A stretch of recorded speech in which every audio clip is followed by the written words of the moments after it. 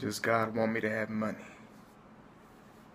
You better believe God wants you to have money. You better believe God wants you to have revenue. He wants you to increase. There's over 2,000 verses in the Bible, more than salvation, more than healing and everything. God prospering you. His servants prospered. They were rich. They had land, they had cattle, they had whatever they wanted. God wants the same for you.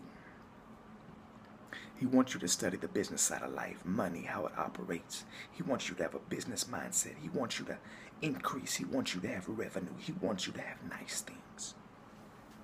But see, God is on the bigger level. It ain't Satan where he can just give you $1 million overnight. For your soul, for your life, so you belong to him. God is interested in your character, being a steward of your money.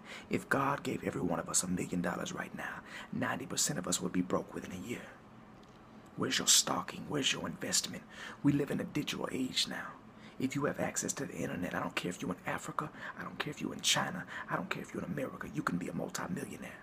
You can affiliate with Amazon. You can do drop shipping. You can come up with business ideas. You can build apps.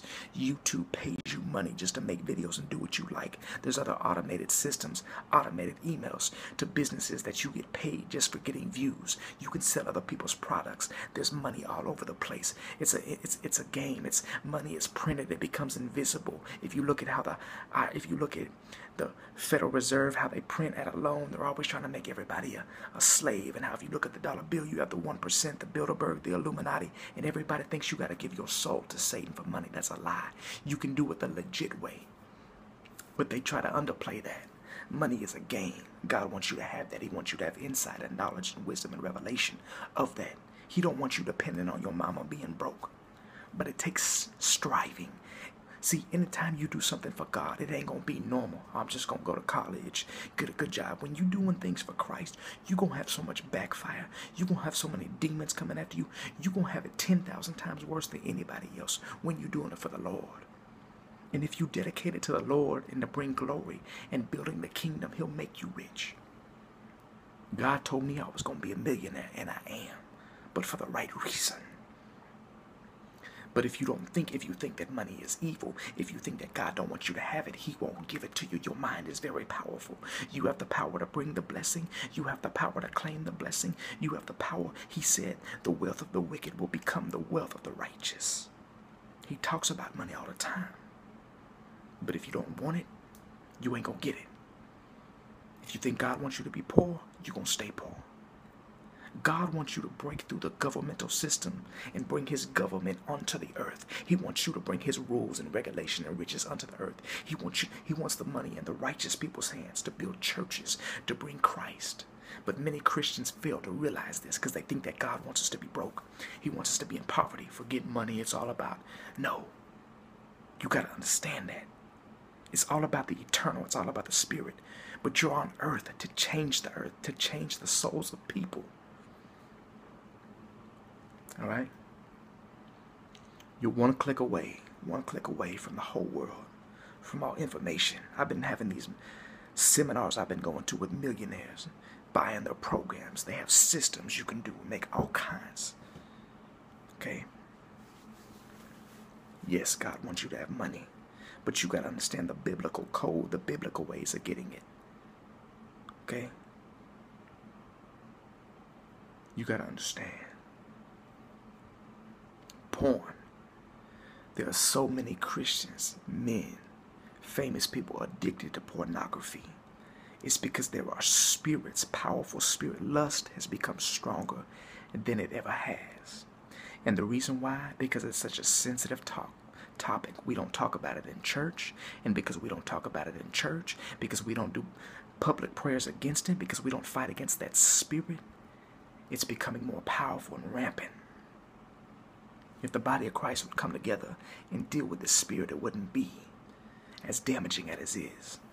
The moment you open up a pornography site, you belong to the devil. And this was my greatest weakness. I would keep going back to it 6 months, then I would go back to it. Why is this repeating cycle?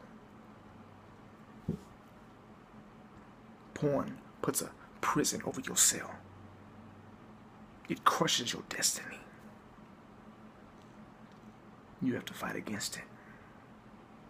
It's not as easy as just, oh, I'm going to quit. There are spirits and powers The more you feed it, the more powerful it becomes over your life. They have makeup that is demonic, that entices men. They have lingerie, which is demonic.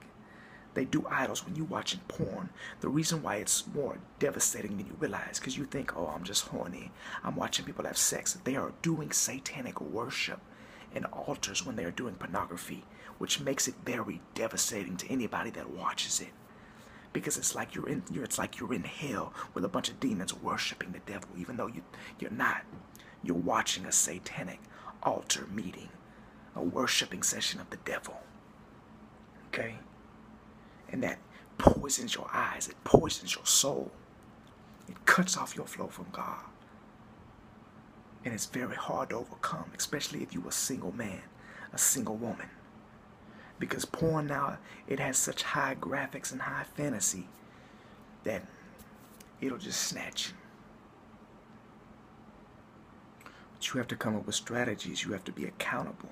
You have to be willing to admit your weaknesses. You have to not put yourself in that position to fall into that trap. There's a principality named Asmodeus. This is the one that's been fighting me. As I get stronger with God, God allows stronger demonic forces to come at me, stronger spirits. And these demons, they said, well, he knows how to use the helmet of salvation. If we can't get into his mind, we'll get into his desires. And desires are stronger than the mental. But I've learned through psychology, through spending time with God, when a sexual thought comes in your mind, if you accept it, it registers into your emotions. Then you become horny. Then that sexual power, you have to deny it before it gets in the mind. But it can come in through your sexual organs, your desire. You have to pray over your sexual organs, your desires. And it's humility. You have to fight against this spirit. If you're single, I'm a single man. Jesus Christ is my wife. I don't want to get married. People say you should get married. I'm not finna get married just because to fulfill a sexual appetite so I can overcome Satan. Nah. I'm gonna get married if it's God's will and for the woman and for the purposes and calling of God. That's it. But I don't want to get married.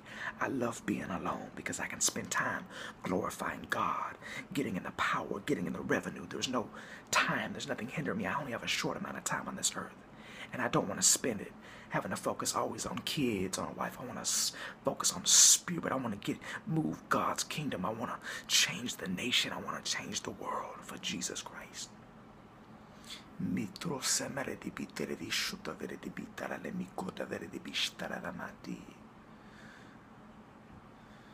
Jesus, I pray and I give you glory and I give you honor and I magnify thee and I exalt thee from your throne. I hold on to it, Lord.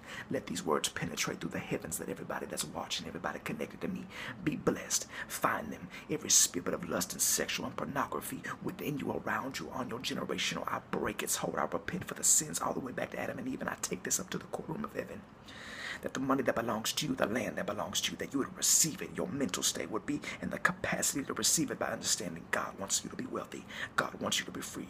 I break off Asmodeus, every principality of sexual lust, Lilith, hatching her eggs, every demonic, every satanic lust, pornography, satanic altar that's come against your eye and your vision. I break it off of you in the name of Jesus. And I command every principality and demon, and I loose Michael, Luyando, Raziel, Castello, all the archangel warriors to battle on your behalf. I release the guardian angels and the angels of God and the hand of Christ to touch you. And I impart the same strength of overcoming porn, understanding wisdom and revelation and money and the secrets and the code and the DNA and the information and the light and the connectivity and the energy and the divine creativity combined for the power and the sword of Christ to triumph in the heaven. I release it upon you. I swipe that revelation unto you, and I release every strength through power on me. I break every enchantment and lust and hold off of your life, off of your mind. I command every pornography website to close down, every pornography lust being released upon Hollywood, every spirit to close down, that the Lord of hosts would come from heaven and stomp on every one of these demons. In Jesus' name I pray, amen.